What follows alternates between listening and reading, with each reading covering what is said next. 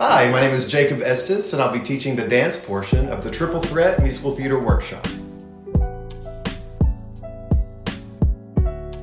Well, I studied musical theater at Bethel University, and during my summers there, I would actually perform at various theme parks, regional theaters, and summer stock productions.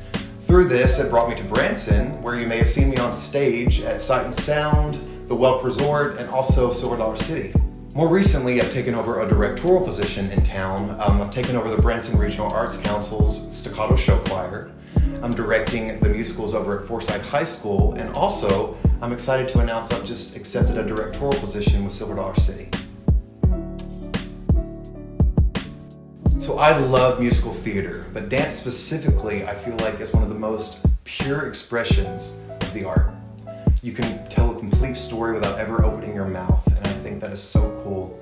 When you just leave your insecurities off stage and let it all go, it's so fun when you can create. I feel like a lot of times in this industry we put ourselves in a box. I'm a singer only, I'm a dancer first, I'm just an actor.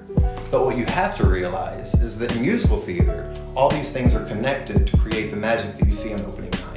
So I want to incorporate these things all the while sharpening their musical theater skills. So join me, Jacob Estes, for our musical theater workshop Triple Threat at the Branson Regional Arts Council.